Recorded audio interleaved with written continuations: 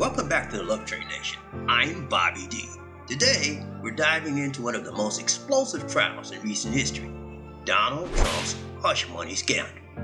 From clandestine payments to courtroom drama, we're breaking down the key details you need to know. Let's get started. In March 2023, the Manhattan District Attorney indicted former President Donald Trump on state charges linked to a hush money payment made during his 2016 presidential campaign. Prosecutors alleged that Trump was part of an illegal conspiracy to undermine the election's integrity and suppress negative information.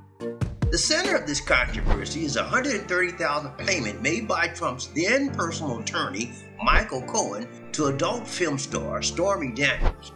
Cohen claims Trump directed him to make the payment to keep Daniels quiet about an alleged affair. Trump denies these allegations.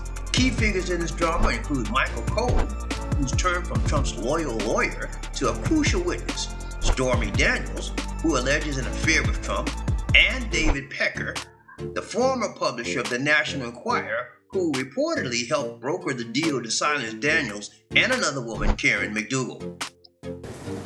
Karen McDougal, a model and actress, claims she also had an affair with Trump and was paid $150,000 by the National Enquirer to keep quiet.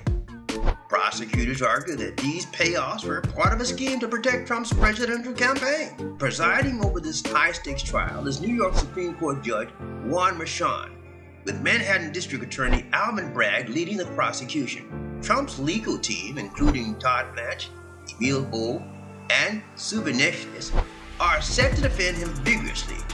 As the trial has unfolded and gone to the jury, the stakes couldn't be higher. Will these revelations change the political landscape? What do you think? Drop your thoughts in the comments below, and let's get a conversation started. Don't forget to hit that like button, subscribe to our channel, and ring the bell for more updates. Until next time, stay curious, stay informed, and let's keep riding the love train. See you in the next video.